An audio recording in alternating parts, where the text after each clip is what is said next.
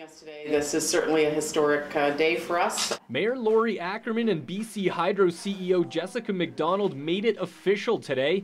They signed the Community Measures Agreement, which will provide benefits to the people of Fort St. John throughout the construction of the Site C dam, an agreement that was years in the making.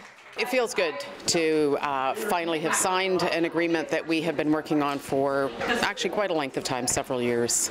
It's good.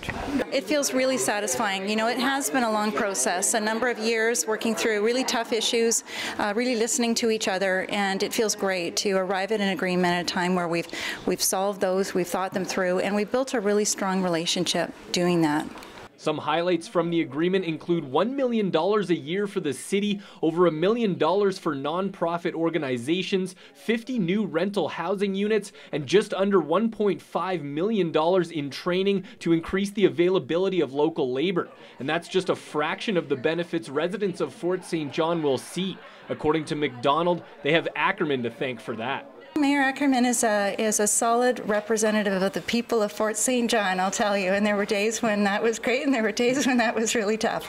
And the people of Fort St. John have a very, very strong leader working on their behalf. We had to tell the story of us, and we had to ensure that we were on the right track and would continue to be on the right track for future councils, for our children, for our grandchildren. Just as work on Site C will continue for the next decade or so, so will work on the Community Measures Agreement. There will be a committee formed between BC Hydro and the city that will meet at least twice a year to manage ongoing issues arising from the agreement and construction of the dam. Peter Houston, CJDC-TV News, Fort St. John.